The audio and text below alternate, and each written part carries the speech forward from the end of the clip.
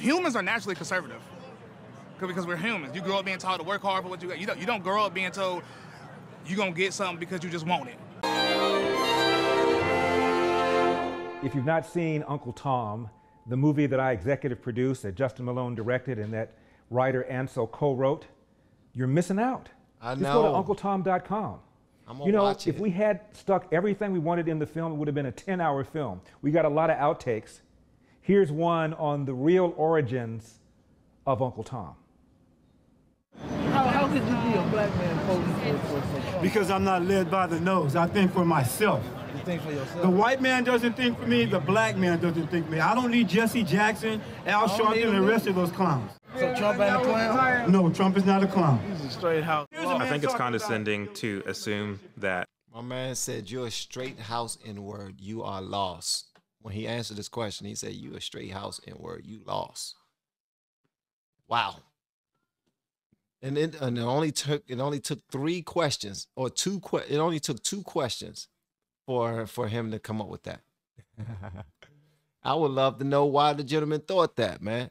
And I would like to know why the other guy feel the way that he feel. Why he follow or he support Trump the way he support Trump.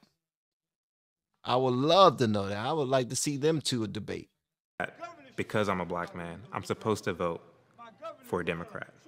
Whether it's coming from the media telling me to do it, or from a politician telling me to do it, or even from another black person to tell me to do it.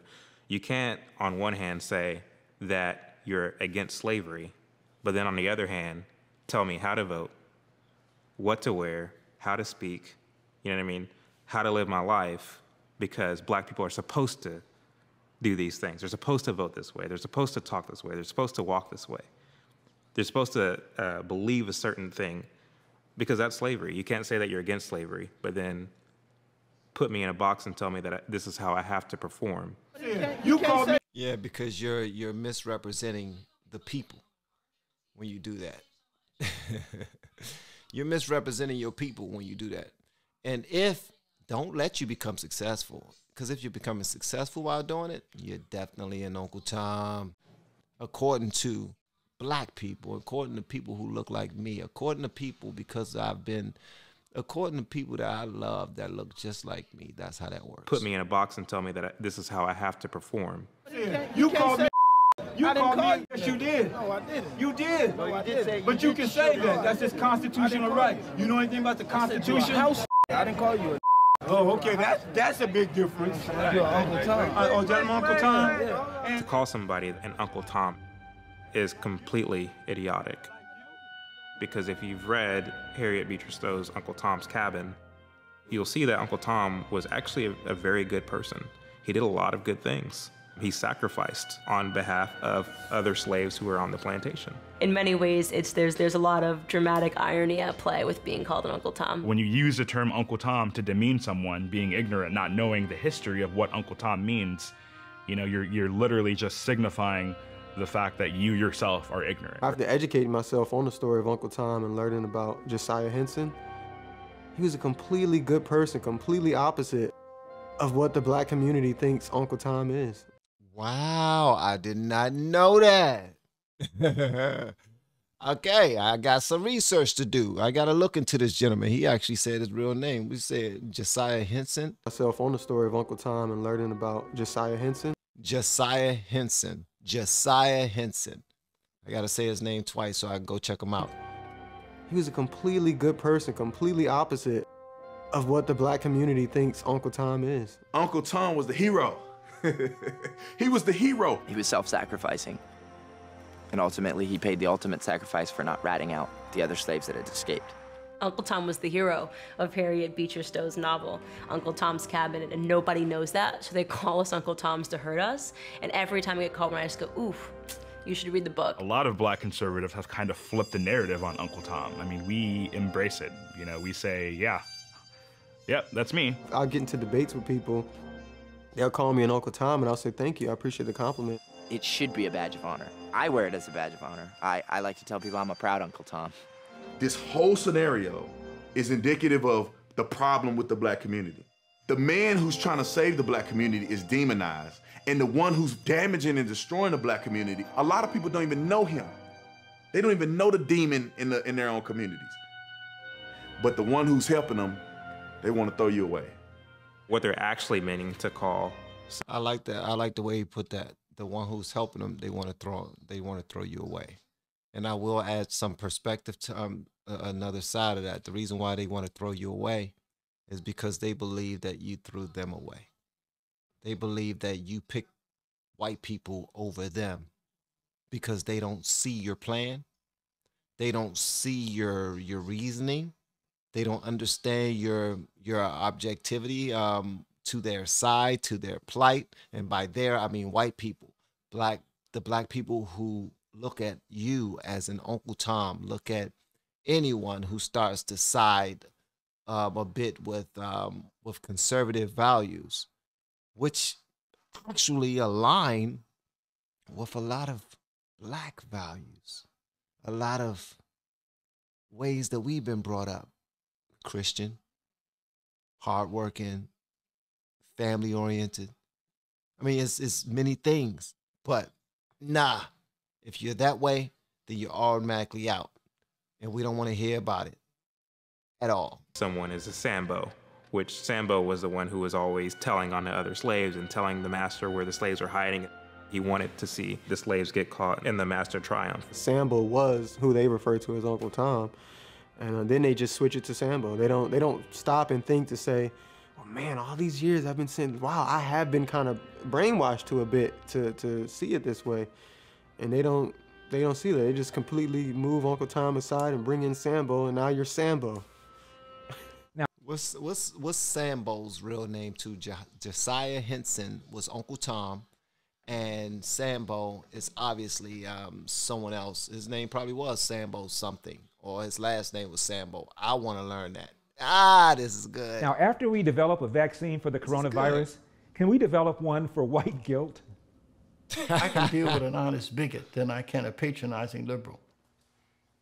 I can change a bigot faster than I can a patronizing liberal. I'm going to now lead us in an apology from white Americans to African Americans on behalf of our country, to you and to your ancestors and to all of your people.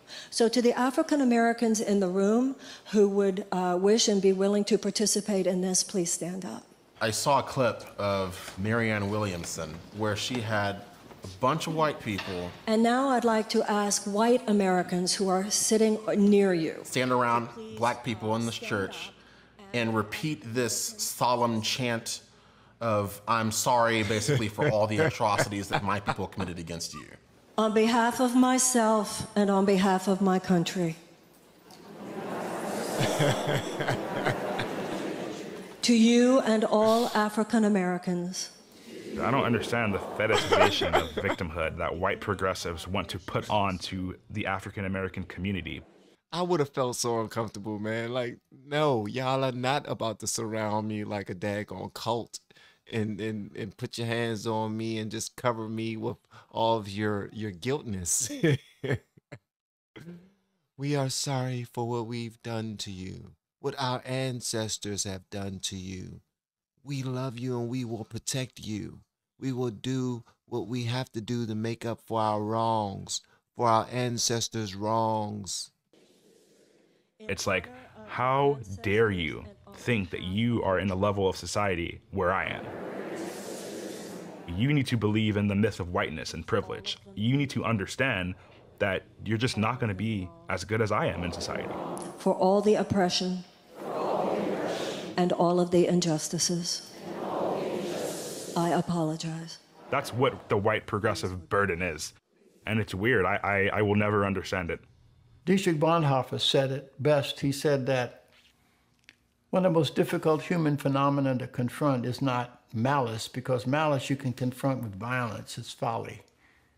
It's when someone is doing something that they believe to be in your interest. And the more you say to them, you're strangling me to death. Oh, but I love you. At their core, a white liberal is the ultimate narcissist. That's it. The ultimate narcissist. It's the people that adopt animals for the purpose of saying I adopted an animal. Like, to them, we are these pathetic, cute little playthings that they can then take to their friends and say, look at this person that I helped. As we call it, Wow. You know what's funny? Well, it's not funny. I actually like seeing Candace in this light, like really addressing like an extremely serious issue like this. Like this is fire. Philic tokenism. They take on the struggles of others so that they deflect away from talking about actual issues. They want so much to be a good white person and to be perceived as a good white person. And if you want to see if a white progressive is a good white person, put him in the room with a black conservative. See how that conversation goes. The biggest challenge to try to figure out whether a white liberal is genuinely just confused or whether they're a narcissist is simply tell them, no thank you. That's the test that I say that you should do to all white liberals. Say, actually, no, I don't see myself as a victim. Watch how they react. Because if all you're out to do is help black Americans, you come across a black American that says, actually, like, I'm feeling empowered and I feel great, you should be happy. Oh man, I'm so happy to hear that. That's great. That's not how they react. They freak out. They block you. I'm blocked by Alyssa Milano. When someone says that they're progressive, they shouldn't automatically be perceived as caring, non-racist, non-bigoted. Most of my experiences of racialized dialogue in a negative way or in confrontations with white progressives who I guess hate me because they hate racism. Just yesterday, I got a message from a white lady saying that I was a disgrace to my race. It was odd to me that a white woman would declare me a disgrace to my race. I get a couple of them. That's it, man. Just today, if you ever go to LFR Family Facebook Live, his LFR Family Live is my Facebook group, and you will see that because I'm checking out the content that I'm checking out. Oh man, ooh, white progressives don't like me. But they jump to conclusions. I never said that I was daggone. I'm not conservative. I'm not liberal either. I'm not a Republican and I'm not a liberal. I'm just chasing some daggone truth, man. That's it.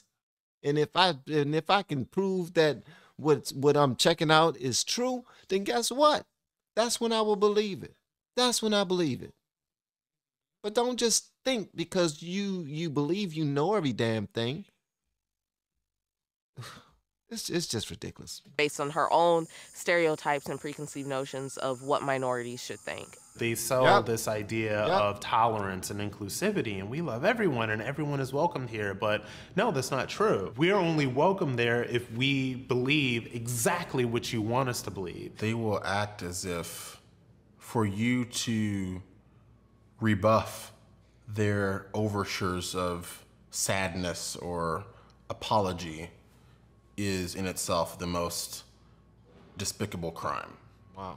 It is because the modern white liberal needs you to be a victim. They have weaponized the notion of being a victim. And various minorities have latched onto that. And that has become the identity that they've taken on. Well, it's very difficult not to take that on if you're a minority, especially if the race, especially if not the race, especially if the political party that claim to be for you the most are always saying, here, take this, you deserve it, you're beat on, you're not good like everyone else, you need extra help, you're not gonna make it without this, here, you should be entitled. We owe you this. Here, take this. Like, nah, I can compete without it. I don't need your damn help. I don't need your handouts. I don't need anything that you're giving me right now. I can compete without it. At some point, my level of education has to stand up on its own, and I should be able to compete as a man. I should be able to raise my family as a man without your help. Now, if you want to help, that's cool. But understand, you're helping because you want to help. You're helping because you don't help knowing that I don't need your help. How about that? And that would be amazing. What message is this sending to these white people that are having to go out in their actual lives or their workplaces or whatever and like deal with black people? The message that it's sending to them is that you have to walk on eggshells with this person. This person's gonna be a perpetual victim. And I'm gonna be so afraid to interact with this person as if they're a human being that I'm just not gonna interact at all. And I think that that is the real result of all of the woke, splaining, anti-racist, intersectionality crap. Finally, there was a lot of love for President Donald Trump after these young black Uncle Toms visited the White House. Hello. We love our President Trump. Thank you guys. We do. USA. USA, that was It was phenomenal. great. Americans before illegals. It was great. That was one of the greatest experiences of my life. I would never forget that. It was wonderful, man. It was beautiful. Absolutely. Look at all these Uncle Toms, right? Free-thinking blacks. Fantastic. It was amazing. It's such an honor to have been able to get there and even see the president in person. It was amazing. I just met the president, man. He told me I was the flyest guy in the room. It was an honor. Thank you. You know, they didn't think I would be here, guy from the streets in the White House. I never would think I'd be one of the first in my family to be invited to the White House as a black man. You know, not too many people can say that amongst black families. You know, so it's good that that actually happened, you know. I made history in my family. Amazing experience, lots of regular Americans getting in there, having an opportunity to share laughs with the President of the United States. It was a great experience. I shook his hand. Awesome. I lost my voice a little bit, so I'm sorry. It was amazing.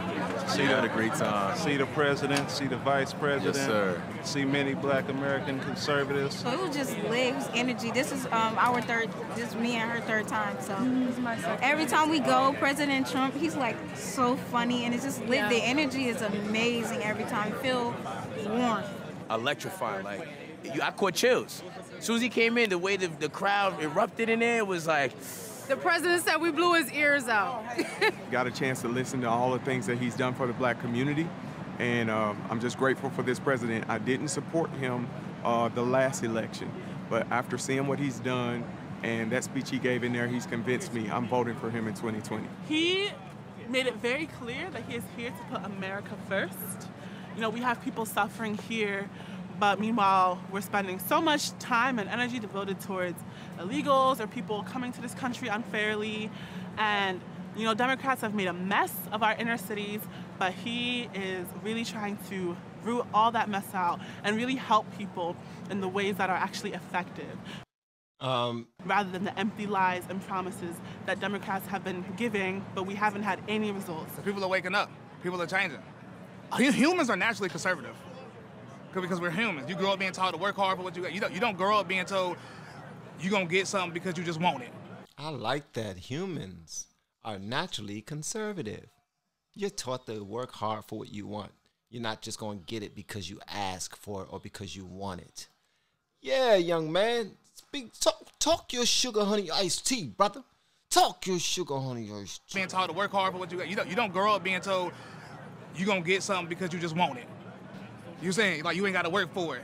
When I went in the store and I tried to get a Snickers and I ain't had no money for it, mama smacked my hand, put that Snickers back. You feel me? We can't afford that. You know what I'm saying? But Democrats, they say, hey, we give you everything for free. That ain't reality, because nothing is free because we pay for everything with our taxes. They work for us. It was Donald Trump who woke me up, man. At first, when he was nominated and he was elected, I was not a big fan, but to see the things he's done for the black community, to see things he's done for America in particular, I'm a huge fan now, and he has my support 4 more years, and I'll be voting for Donald J. Trump.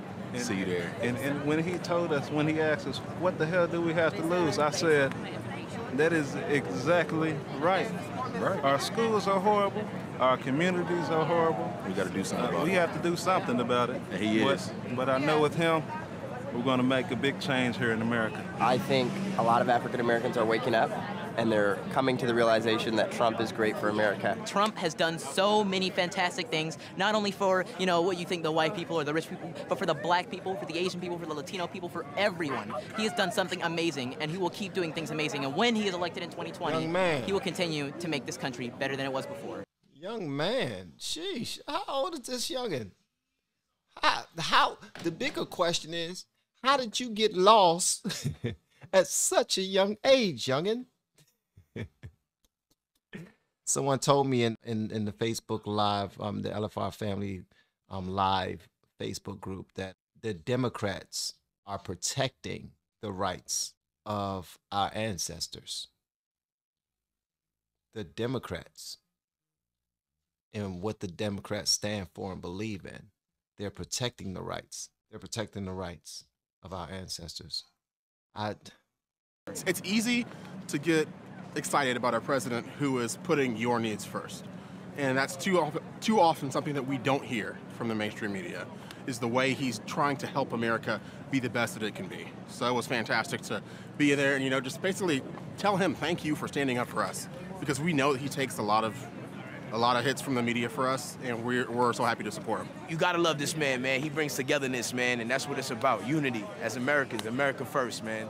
The media wants people to think that, you know, the black community hates Donald Trump, but that's not necessarily true. This event is proof, and I know you can say it's a small fraction of, you know, the black population, but they have family members and other people, friends who weren't able to come here, that they're ecstatic that they're here.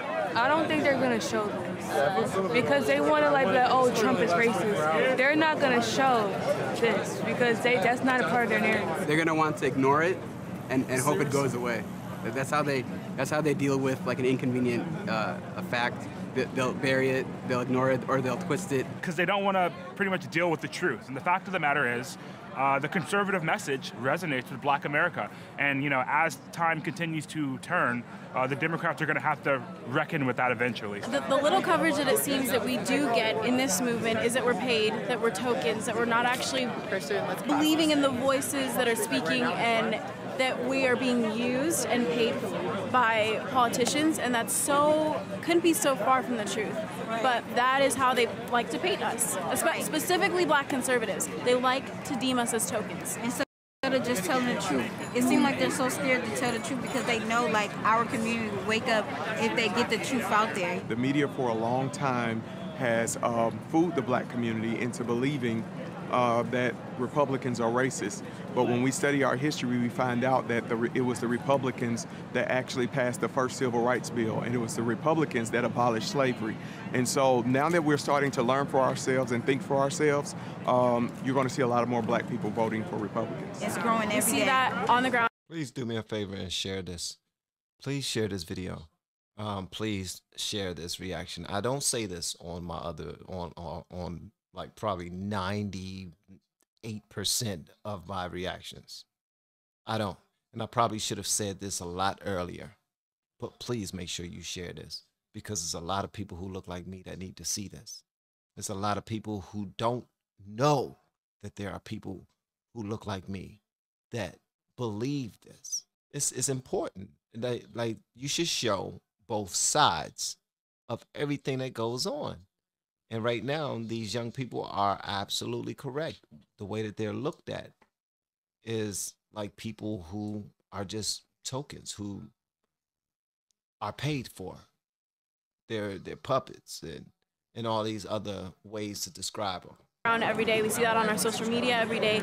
We interact with people every day that are waking up, that see this movement happening. You have black conservatives not being scared to come out here and show who they are anymore, and you're going to have a revolution of young children out there in the future. They won't be so young anymore, and they're going to be speaking their mind, and they're going to be speaking the truth, and they're going to be proud of who they are. Conservatives, you can't shut them down. You can't shut them down on the social media, and they will always be who they are. And we want all the smoke. Yeah. You did that? Because pit like that, right? You think you can bully people to stop doing something, right? Usually people run into their little cubby holes after that. But I feel like it's a new movement now, and we want all the smoke. It's really clear. You feel me? Like Antifa, they keep bullying people because people allow themselves to get bullied. But see, the difference is we want all the smoke. Yep. You know what I'm saying? People told me not to wear the MAGA hat, so I bought the biggest MAGA hat. Then I bought a bigger one. So next time somebody say something to me, duh, common sense, a bigger one. It's simple math, really, when you put it all together. So I feel like we started a new movement, and it's a revolution, and we want all the smoke. That's my message, period. My man want all the smoke is what he's saying, period. He want all the smoke. To see Uncle Tom, just go to UncleTom.com. It's going to be far more widely available soon on places like Amazon Prime, so stay tuned. I'm Larry Elder, and we've got a country to save. I'll see you next time. All right, so I asked y'all to share this. Like I said before, 98% of my videos, I don't ask y'all to share this. But there's a great multitude of people who need to see this. And they won't if you don't share. All right?